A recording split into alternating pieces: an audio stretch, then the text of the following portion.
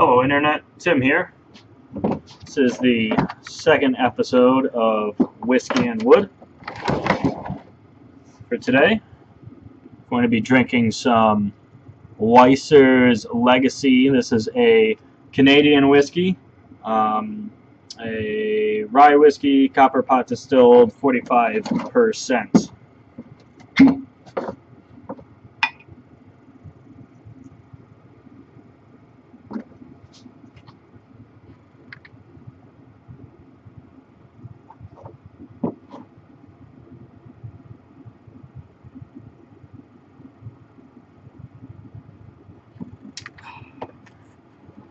Yeah, so this whiskey is it tastes like a bourbon. It's very sweet. It doesn't really taste like other Canadian whiskeys that I've had in the past.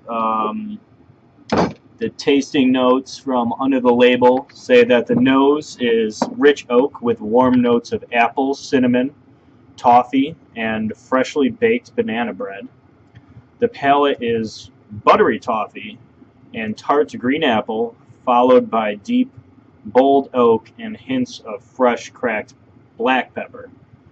The finish is warm, lingering oak and toffee with vanilla and apple.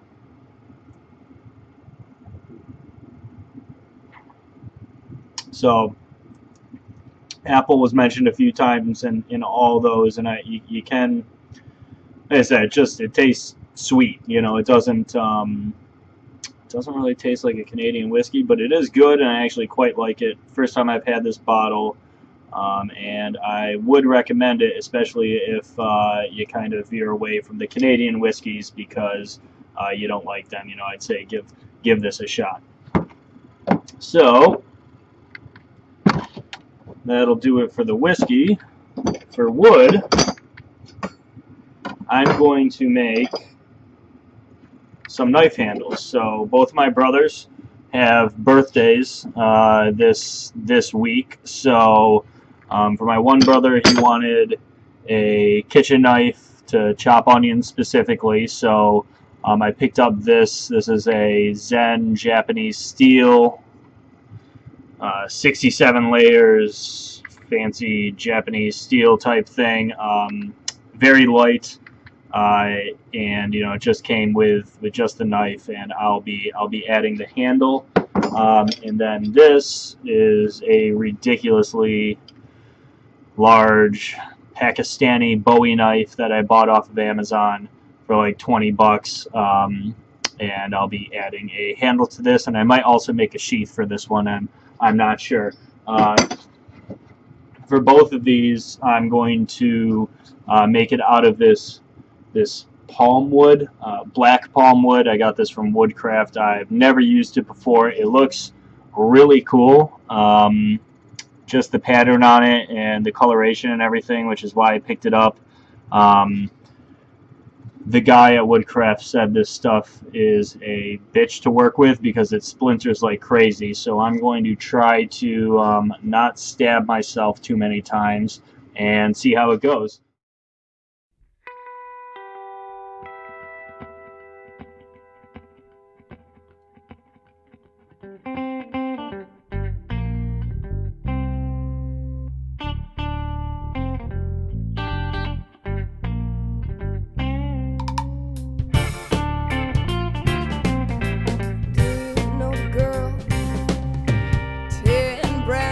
On her back, Lord knows she earned it.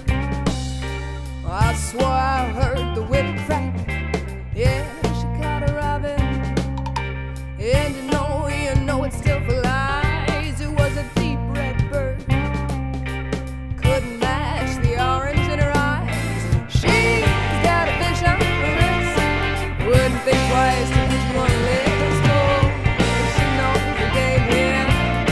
I'd be careful with a lie. Gets away when she wants it. Well,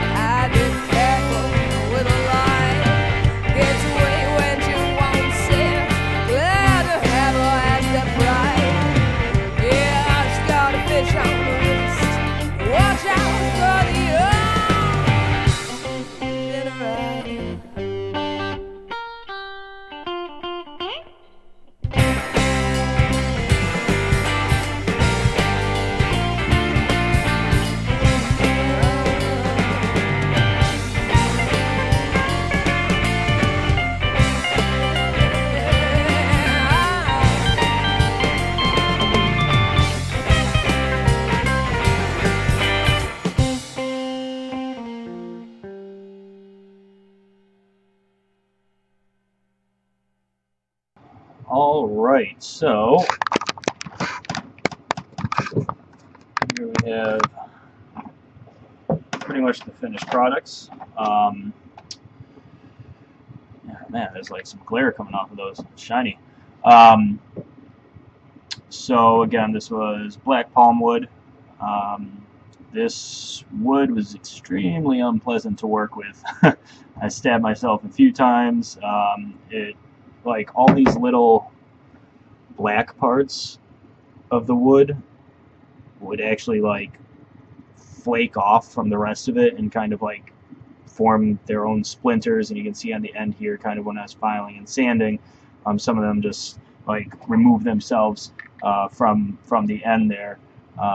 Same thing on this one a little bit, but yeah, it looks really cool. It's, you know, once I sanded it down to 320 grit, it was, you know, a nice feel and everything, but it was definitely tough to work with. But yeah, it looks cool, and I'm happy with how these turned out. I did do some rivets for the Bowie knife, which turned out pretty well.